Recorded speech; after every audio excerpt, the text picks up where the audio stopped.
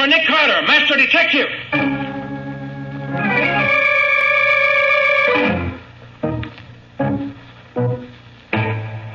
Yes, it's another case for that most famous of all manhunters. The detective whose ability at solving crime is unequaled in the history of detective fiction. Nick Carter, Master Detective.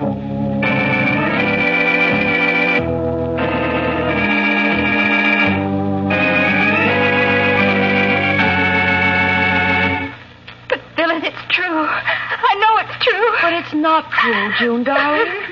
Don't you suppose I'd know it if you were going crazy? But why do I hear these noises all the time?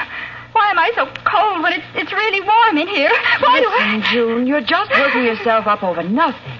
Now, why don't you Alex relax? told me my mother acted the same way, Phyllis. My husband didn't mean He that. said Mother heard noises like thunder in her ears. He told me that she was cold and shivering no matter what the temperature was. Alex told me that. Well, even if that's true, it doesn't prove... It does. I'll kill myself before I let them take me away. I won't go to an asylum. I won't.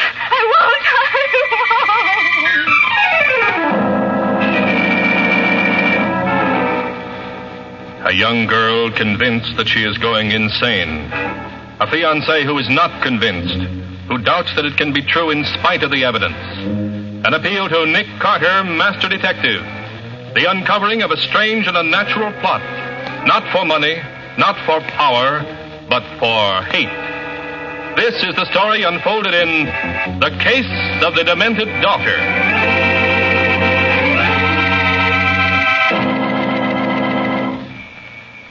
That must be Randy Wyatt. I made a date for him to see you at 10:30. Is Mr. Carter here yet? Yes, he is. Won't you come in? Thank you. Mr. Carter? Yes? I'm Randy Wyatt. Your father and mine used to be pretty good friends. That's why I'm taking the liberty of asking you to help me now. Why, no liberty at all. Come in, sit down. Thank you, sir. What seems to be the trouble? Well, last night I got this note from the girl I'm engaged to. She sent my ring back with it. May I see it? It's no use, Randy, darling. I'm doomed. And I won't have you burdened with an insane wife. So this is goodbye. Your heartbroken June. I tried to call her as soon as I got the note, but the housekeeper wouldn't let me talk to her. Said she was too ill to come to the phone. Well, have you seen any signs of this insanity she speaks of? I know, and I don't believe it. There's been something funny going on somewhere. She's been a little more nervous than usual when we've been out together this past month, but that isn't insanity. You say when we've been out together. Does that mean that you don't see her at home much? Well, for the past month, she seemed to prefer to get out of the house. Doesn't want to stay home anymore. Well, have you seen her at home at all? Well, I was there one night about a week ago. Her sister Phyllis and her brother-in-law, Alex Benson, were out, and we spent the evening there alone. Did she seem to be the same as usual? Why, except for one little thing, yes. She complained that she felt cold, almost shivery. The house was cold even for me. The thermometer said 78, but it wasn't as warm as that in there. But the fact that she was cold when the thermometer said 78 seemed to prey on her mind. I tried to tell her the thermometer was wrong and that I was chilly too, but she insisted I was just being nice to her. I see. Well, is she any reason to be afraid of going out of her mind? When I was waiting for June the other night, Alex, her brother-in-law, warned me that she was acting queer. Said he felt I ought to know. Told me her mother died in the Harrow Hill Sanitarium. I tried to laugh at him, but he insisted he and Phyllis had seen definite symptoms. Uh-huh. Anyone else live there with June beside Phyllis and her husband? The housekeeper, Miss Everett, a cook, and a maid. They must have plenty of money. Oh, yes, June's father was a rich man, and he left his entire estate to be divided between the two girls. How long ago did her mother go to the sanitarium? Let me see. June was 6 then, so it must have been 1932. She died there in 1940. I see. What does this Alex Benson do? He has a very good business, I understand. Doing very well. And this housekeeper you spoke of, has she been with them long? Since a couple of years after Miss Kemper was taken away. She's a peppery old lady, but an excellent housekeeper. She and Phyllis brought June up.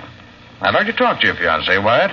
Can you arrange it? That's what I'd hoped you'd say, Mr. Carter. June isn't crazy, I know that. Just as sure as I know my own name. Well, when can we see her? Around 5 this afternoon, perhaps? We can try. Where shall I meet you? You better be here at the office about 4:30. We'll go up together. I'll be here. Oh, Mr. Carter, I do hope you can straighten this out. I'll certainly do what I can, Wyatt. You're swell, Mr. Carter. Well, see you at 4:30. Goodbye. So long. Goodbye, Mr. Wyatt. Oh, the poor kid. Losing her mind at her age. I'm not at all sure she is, Patsy. Huh? Look at this note she sent Wyatt. Well, Well, what about it? Writing looks awkward, but she was probably upset. Look closely. See how the pencil bears down much harder in some places than in others? Yes. And it's not always in the places where the lines would naturally be heavier. Which means? One explanation would be that somebody was guiding her hand, forcing her to write this. Oh. Patsy, I think we'll do some checking up. Okay. What'll we do? Call Scubby the paper. Ask him for a full report on both Phyllis and Alex Benson. Uh-huh. Society doings and any other information he may find in the morgue. Yeah. Also tell him to check up on Alex's business and financial ratings. All right. Anything else? Yes, I want you to call in the housekeeper. Give her some excuse. Find out all you can about her. I'll tell you what. I'll pretend I'm making a checkup of the conditions under which housekeepers work for some magazine, say. That'll do it. Good. While you do that, I'm going down to the surrogate's office and take a look at the father's will. If there's any conspiracy going on, there's very likely to be money involved. Okay, Nick. See you here as soon as I get the dope by Mrs. Everett.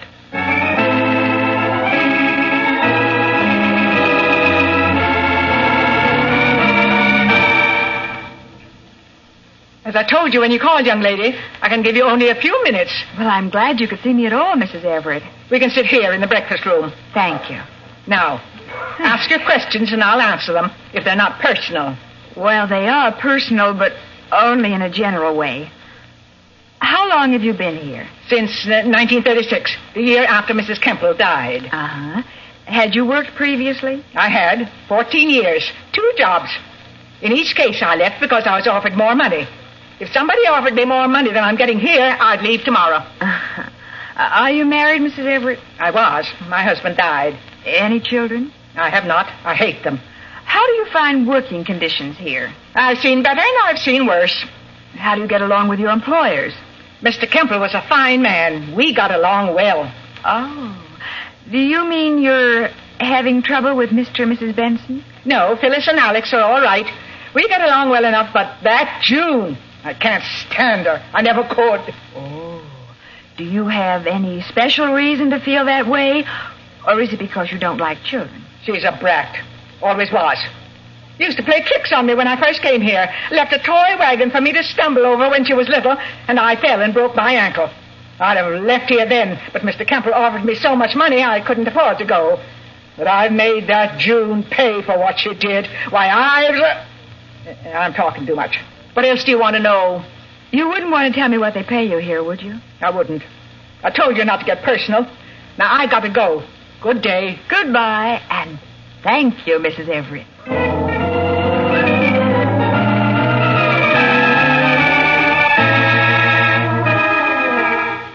All right, Scubby, I'll tell him. Thanks. Goodbye. Oh, hi, Patsy. Hello. How'd you make out? Here's a typewritten report of my interview. I didn't like that Mrs. Everett at all. Oh, well, she doesn't like June, huh? Mm-mm. Well, good work, Patsy. That covers it. You really like it, Nick? I do. Get your hat. We're taking a ride out to Harrow Hill Sanitarium where Mrs. Kemple died. I want to talk to the doctor out there. Right with you, Nick. Walter went out after you phoned, but he'll be back pretty soon. Have you heard from Scubby yet? Oh, yes. He says he found plenty of stuff about Phyllis and Alex, but nothing you'd want. Except that Alex's business is in a pretty bad shape. He needs to expand and has been having trouble getting capital to do it. Yes?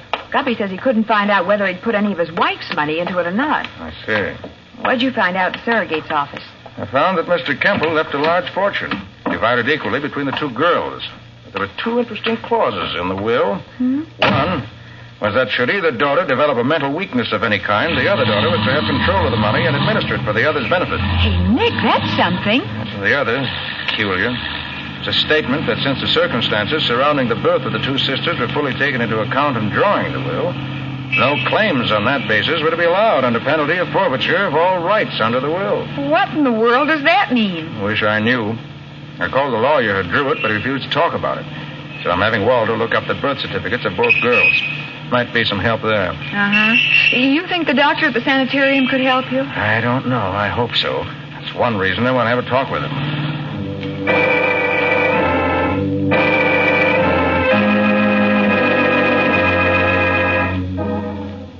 I'm sorry I can't be of more help to you, Mr. Carter, but my knowledge of the Kemple family is limited to Mrs. Kemple herself, as I said. Doctor, tell me, did Mrs. Kemple know what was happening to her?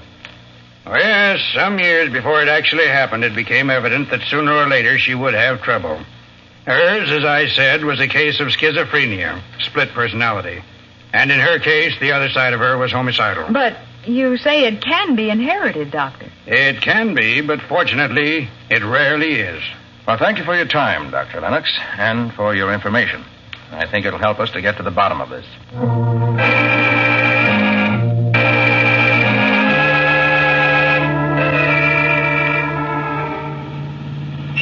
Turn left here, Mr. Carter. The Kemple place is halfway down the next block. Nick, did I hear Walter telling you he could find only Phyllis's birth certificate? That's right, Patsy. No record of June's birth at all. Wife, do you know where June was born? No, I don't. Oh, by the way, Mr. Carter, I tried to get in touch with June to tell her we were coming, but the housekeeper wouldn't let me speak to her. Said she was asleep. Darn that woman, I don't trust her at all. Is this the house? Yeah, that's it. You'll have to wait in the car, Patsy. Mrs. Everett knows you. Right, Nick. I hope we can get in. Oh, I think we'll manage somehow.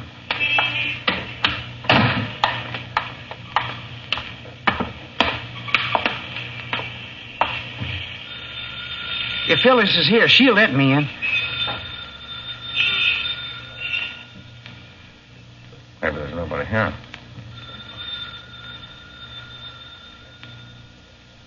I think I hear someone coming. When there's somebody sick in the house, you ought to know better than to make so much noise. Mrs. Everett, I'm sorry, but we must see June Kemple at once. She's in her room and in no condition to see anyone at once. Who are you? This is Mr. Nick Carter, Miss Everett. Please let us see June. What's a detective doing here? I'm not here as a detective, rather as a friend. May we see June? Very well. She's in her room. You can go up, but make it as short as you can. She's sick. Thank you. Come on, Mr. Carter. I can't understand Miss Everett's dislike for June. She never has a good word for her. Some people are like that, Wyatt. Some people just don't seem... Randy! Randy, help! Help! That's June. Come on. Oh, Randy. June, honey, what's wrong? I couldn't open the door. I couldn't make my hands open the door. It was probably stuck, June. No, it wasn't the door. It was me. My hands. Now, what do you mean by that, Miss Kemple? It's just the way my mother acted when she was sick. Alex told me about it last night. She couldn't make her hands do what she wanted. I tried to open my door, and I couldn't. I just couldn't. I had to try and try before I could get it open. Oh, Randy. It was like a nightmare. A horrible nightmare. Come now, honey. Don't cry like that. I just can't stand it. Please, honey. What? Look here. Oh, what is it, sir? Notice this? Why, well, that's wax, isn't it? It is. Wax that someone stuffed in the latch of a door to make it difficult to open. Not impossible, just difficult. Then there is a plot to drive her insane. I knew it. Either that or a plot to make her think she's insane. Nothing very mental about a piece of wax and a door lock. Listen, June, honey, marry me right now. Let me get you out of this house. You'll be safe once I get you away from here. No, Randy, I can't. It wouldn't be fair to you. Listen. Someone just came in. I'm glad you got that. Randy Wyatt and the detective are up talking to June, and she shouldn't be seeing anyone. She's sick. I tried to keep them out, but I couldn't. I'll go up and see what they're doing. Is everything all right, June? Yes, Miss Benson. There's nothing wrong with June. I'm surprised you felt you had to see her when she's so ill. Miss Benson, this is Mr. Carter, a friend of mine. How do you do? And I wanted him to see June. Well, now that you've seen her, you better go. Come, June. I'll take you back to your room. You better lie down and be quiet. All right, Phyllis, but it's no use. It's no use. Well, Mr. Carter, I guess we... Yes. Come on, Wyatt. I'm sorry that Phyllis seemed a little abrupt, but we're really very much worried about June. As I told you, Randy, she's exhibiting all the symptoms her mother had just before she was taken away. Alex, this is Mr. Carter. He knew my father years ago. How are you, Mr. Benson? How do you do, sir? Mr. Benson, do you happen to know where June was born? June? Yes. But, no, I don't think I do. Wait a minute. It seems to me I've heard Phyllis say that she was born in Barnstable. And where's that? It's about an hour out of the city, I believe, on the River Turnpike. Phyllis, wasn't June born in Barnstable? Yes, she was. Oh, Alex, I don't know what we're going to do with that girl. She's possessed with that one idea. And since Mother... Oh, I don't know what to do. Come on, Mr. Carter. We better get out of here. Yes. Our work is finished here. For now.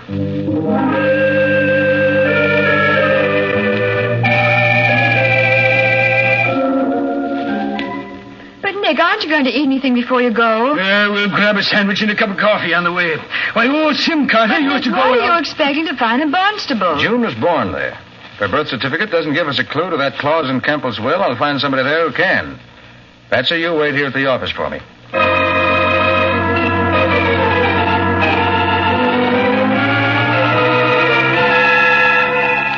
But what do you expect from me, Mr. Carter? You say you found the birth certificate in good order. After we finally got that guy to open up town hall so he could have a look. Boy, was he hopping mad at being called away from his supper. Dr. Jessup, you signed the birth certificate, so you should be able to answer my question.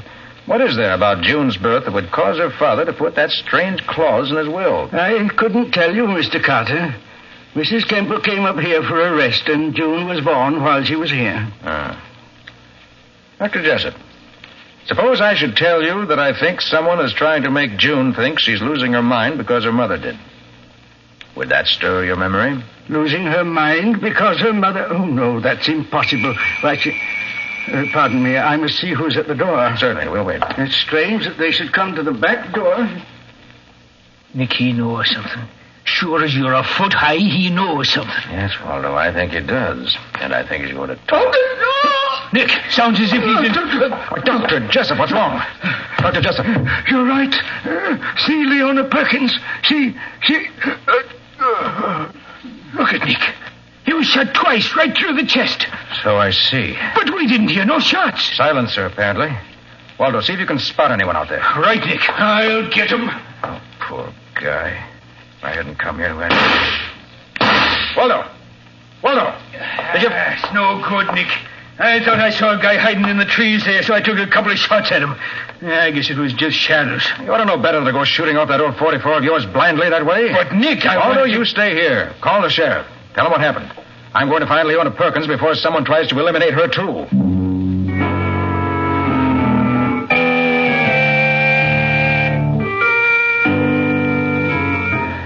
Now, you got that, Patsy? Tell Matty to have his man keep constant watch on the Kemple house. And tell me just who goes in or out. Uh-huh. And he's to wait until you come and report to you. Right. I'll pick you up at the office on my way back. Oh, and have Randy Wyatt there, too, so he can go with us. Where did you say you are now? In Barnstable, at the home of Leona Perkins. She was June's nurse after she was born. She knows the answers if anyone does. All right, I'll see you at the office, Patsy. Sorry, Mrs. Perkins, but I had to get that call through without delay.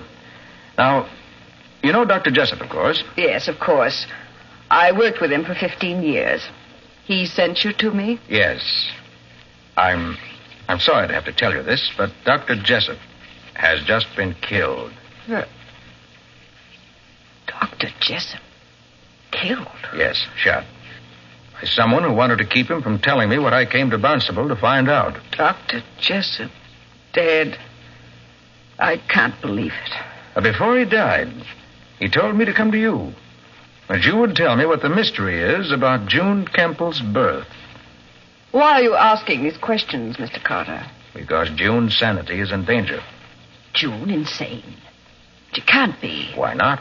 Her mother was, I understand. Died in the sanitarium. Then you understand wrongly, Mr. Carter. Her mother is perfectly sane, and she's still alive. Alive and well. What's that you say? Do I look insane to you? You? Why, no, of course not. Mr. Carter, I am June's mother.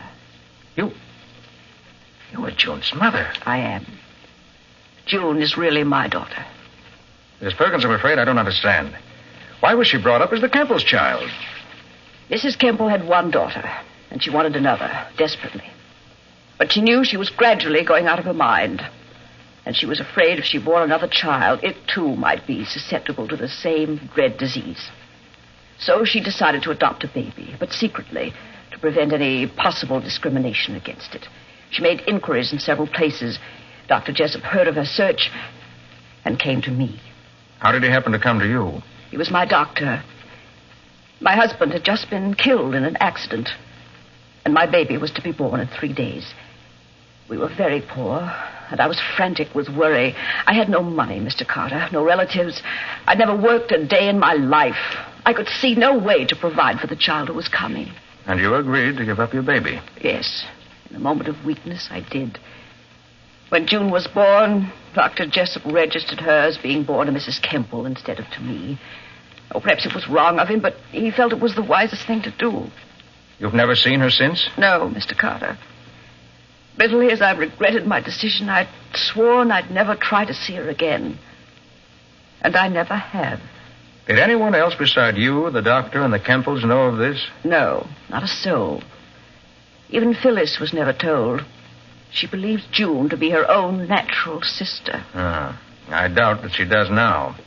Mrs. Perkins, you must go back to the city with me at once. Not only June's sanity, but her life may be in danger at this very moment.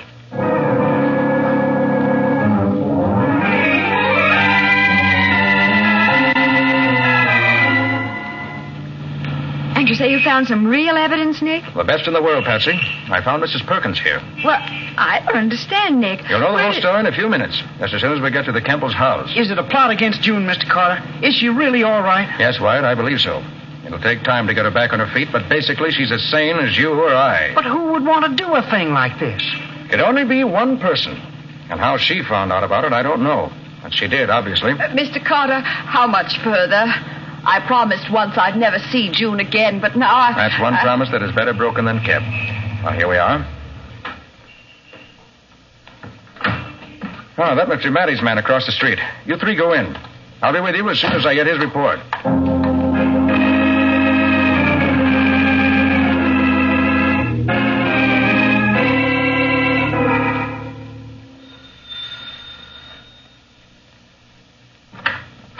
I must protest, Mr. Carter. This is outrageous. Sorry, this Mrs. time of Everett. night. It has to be done this way. Everybody's here, Nick, all except Phyllis. She's been in bed with a migraine headache ever since dinner. Well, we'll go ahead without her. Okay. June, Yes. you say various things happened to you that seem to indicate that you're losing your mind.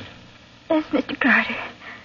Just like my poor mother when she was losing her mind. How do you know about your mother? Oh, Alex told me. Alex told you. Mr. Benson, may I ask if you knew Mrs. Kemple? Why, no, I didn't. She died before I met Phyllis. And how do you know how she acted while she was going to pieces? Well, I've heard the story from Phyllis. Complete with details? Why, yes. Recently? Why, I guess she has told me more in the last few weeks than she ever did before, but what are you getting at? I won't let them take me away. I'll kill myself first. I will. Steady, June, steady. That won't be necessary.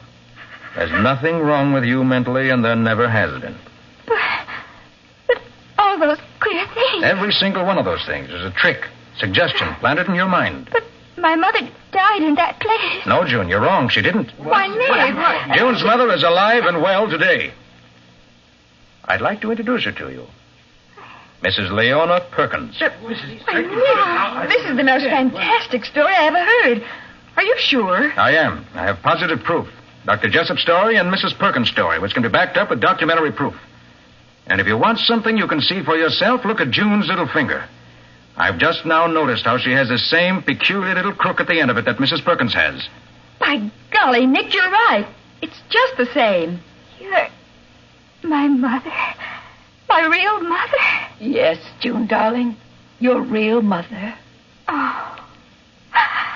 Oh, Mother. Mr. Carter, who in heaven's name would want to do this to June? A person who was afraid that she might be susceptible to the thing that killed her mother, and consequently hated the person who wasn't. A person who wanted to prove that it was someone else, not her, who was the weak one. Carter, do you realize what you're saying? Unfortunately, Benson, I do. But you mean that Phyllis... Phyllis? Oh, of course he doesn't, Alex. That's sheer nonsense. Mrs. Benson, didn't you help June write the note that broke her engagement to Randy Wyatt? Yes, at her request. After you talked me into doing it. And didn't you suggest that June heard things and felt things, and then when you got her believing she did, didn't you suggest to Alex that those things were a sign of mental weakness? She did. I can tell now. She was always asking me if I didn't feel this or hear that. I thought she was trying to help me, but I was trying to help. Where have you been the last 2-3 hours? In my room with a headache. No, you weren't. You drove to Barnstable's, shot Dr. Jessup so he couldn't tell me the secret, and came back here. My man saw you come in. You sneaked in the back door and up to your room, changed your shoes because they got muddy in the doctor's backyard, and then you came down here to brazen it out. Randy, if you look, I'm sure you'll find the muddy shoes in her room, and you'll find the motor of her car still hot. And probably you'll find a gun in her car, too. I'll take a look right now. Stay where you are, all of you. You may find the muddy shoes, but I've got the pistol right here, and I'm going to kill you all. You're a pack of sneaking... Better take her away, officer, before she hurts someone. Officer? I'll take her. I'll take her. Nick! All right. No harm done. Alex, take her upstairs. Keep her in her room. Yes, Mr. Carter. Come on, Phyllis. Sure. Lock me up. Just the way they locked my mother up. You think I'm crazy, but I'm not. I'm as sane as any of you. I'll show you. How could you do such a thing, Phyllis? Why should you hate me so? Why shouldn't I hate you? I've hated you from the moment I found those old letters of Father's after he died. Those letters from Dr. Jessup, which gave away the whole story. Dr. Jessup said he hoped I'd never suffer as my mother did. Said he could understand how pleased Father was to know that there was no possibility of you having inherited any tendency to a mental weakness. I knew what he meant, and I hated you for it. I wish I'd killed you long ago. Come, Phyllis. You'll feel better in your own room. Mrs. Everett, will you come with us, please? Of course, Mr. Benson. Take your hands off. I know nothing about What a terrible thing. Yes. If she never found those letters, this whole thing might never have happened. They not only turned her against June, they planted the fear of insanity in her own mind. And the hate and the fear together grew into a phobia that was too strong for her. Mr. Carter, I don't know what to say. If there's any way I can repay you, you have only to name it. Oh, yes, Mr. Carter. I feel as if a load had been lifted off my heart. This is a wonderful thing you've done, Mr. Carter. A wonderful thing.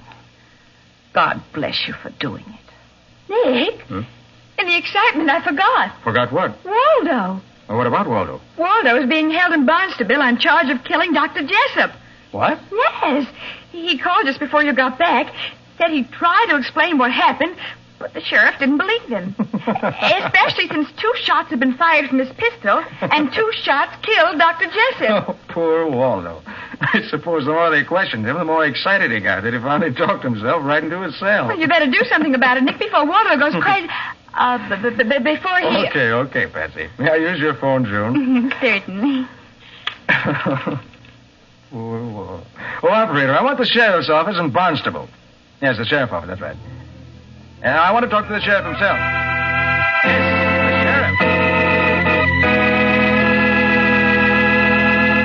sheriff. Well, Nick, how about a little look into next week's story? No sooner said than done, Hugh.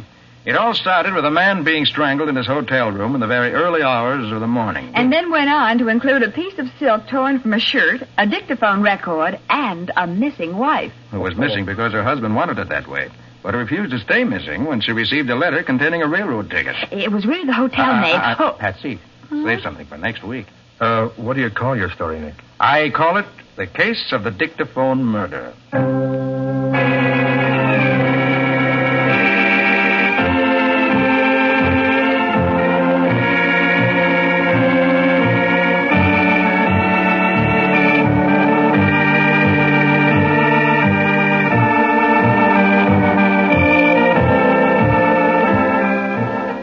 Nick Carter, Master Detective, which is produced and directed by Jock McGregor, is copyrighted by Street and Smith Publications Incorporated. Pictured stories of Nick Carter appear in every issue of The Shadow comics. In the broadcast of Nick Carter, Master Detective, Lon Clark is starred as Nick, Charlotte Manson is featured as Patsy. Original music is played by George Wright. Script is by Jock McGregor and Peggy Mayer. Any resemblance in these programs to actual persons, living or dead, or to actual places is purely coincidental.